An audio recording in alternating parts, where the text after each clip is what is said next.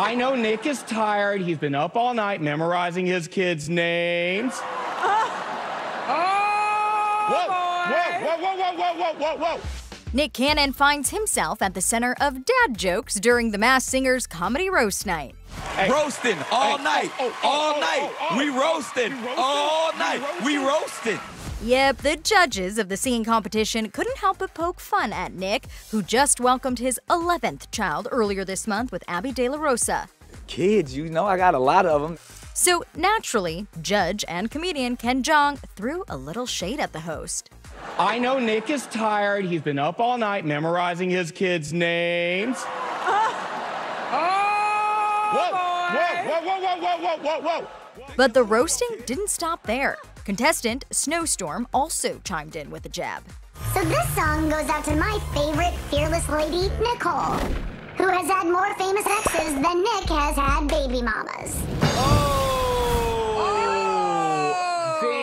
That's a lot of baby mamas. I was always like, yo, I want a big family too. So, you know, the Lord has blessed me with what I ask. Ask and you shall receive. I'm sorry, I'm just so scared to get too close to you. I don't want to get pregnant, so I'm gonna... Oh, she's funny. It's pretty cold. Or maybe I do. Nick's got quite the growing family tree, so let's quickly break it down. He's got 3 kids with Abby, newborn Beautiful, and 1-year-old twins Zion and Zillion too. He's also father to 11-year-old twins Moroccan and Moreau with Mariah Carey, 5-year-old Golden, 1-year-old Powerful, and 1-month-old Rise with Brittany Bell, 4-month-old Legendary with Brie Tiesi, I'm a whole human I'm responsible for. and 2-month-old Onyx he shares with Lanisha Cole. The stork is on the way. We'll see how it trickles down. And y'all, the Cannon crew's about to get even bigger because Nick's got another kid on the way with Alyssa Scott, following the tragic death of their 5-month-old son Zen last December, who battled a brain tumor. I lost my youngest son.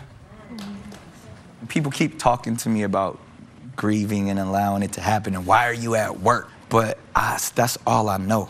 And while the internet's got lots to say about Nick's big family, the 42-year-old TV personality explains why his untraditional lifestyle works. Luckily, we're in a world where my life, and I think I might have said this and was misquoted before, but I was like, I'm blessed with the opportunity. I get to spend more time with my children every single day because of my world and my business, my lifestyle. What you can do. And splitting time between all the kids isn't as hard as it seems. It's not as difficult as people think it would be, but I understand because it's a very unorthodox scenario. Yeah. But it actually, I mean, I dedicate probably my entire day to my children. As for the ladies, well, a source told ET in August they all get along. Quote, the mothers of Nick Cannon's children are cordial and respectful to each other for the most part.